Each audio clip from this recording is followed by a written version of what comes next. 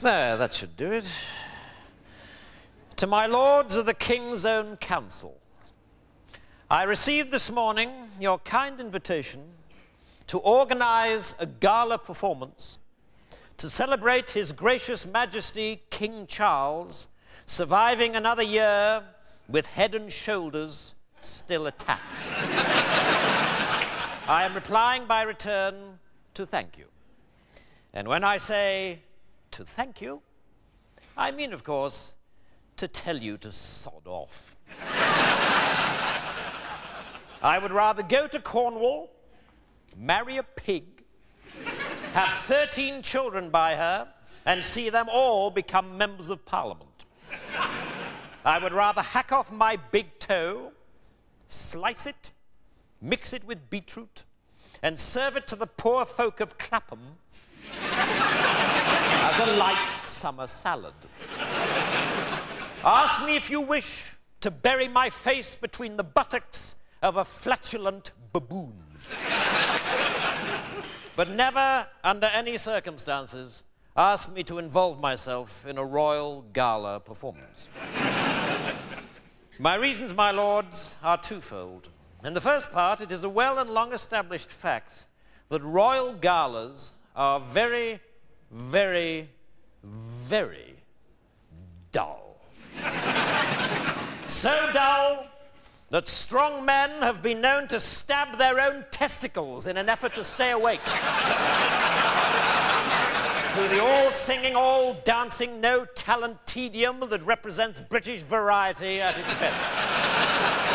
There are more genuine laughs to be had conducting an autopsy.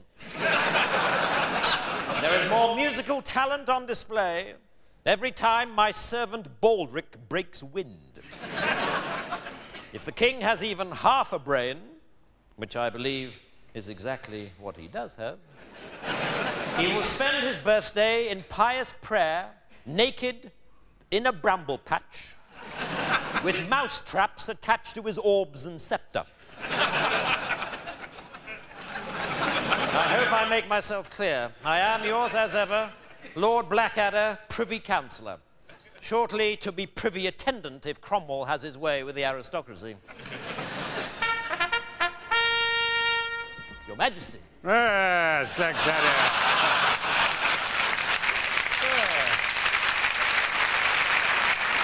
Foldy rollin', hidey high, bear. It's my birthday and I'll bear if I want to. I just popped in to see if you were going to organise my royal gala. Well, Your Majesty, it's interesting that you should I was talking about it the other day to Lord Rumsey, and the cringing cur dared to suggest that we tone things down a bit to pander to the popular mood. Well, I want you to kick his ass and give him a good clout about the head. Well, certainly, sir. But you'll find his ass in a ditch in Tyburn and his head on a spike at Traitor's Gate. I take it, incidentally, Blackadder, that you think a birthday gala is a good idea. Sire, I think it will be the most exciting creation since God said to himself, God, it's a bit dark round here. How about I brighten things up a bit? Splendid!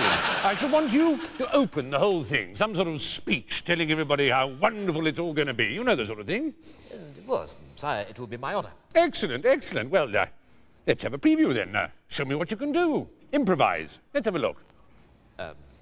Come on, let's hear something. Your Majesty, Your Royal Highnesses, my lords, ladies and gentlemen, I stand here tonight as excited as a masochist who has just been arrested by the Spanish Inquisition. What you are about to witness will be the most exciting piece of entertainment since Bernard the Bear Baiter stopped using a big brown cushion and actually got himself a bear. I ask you to put your hands together as I joyfully introduce this 50th birthday celebration. Let the revelries begin. That'll do. Very good. These a few jokes, of course.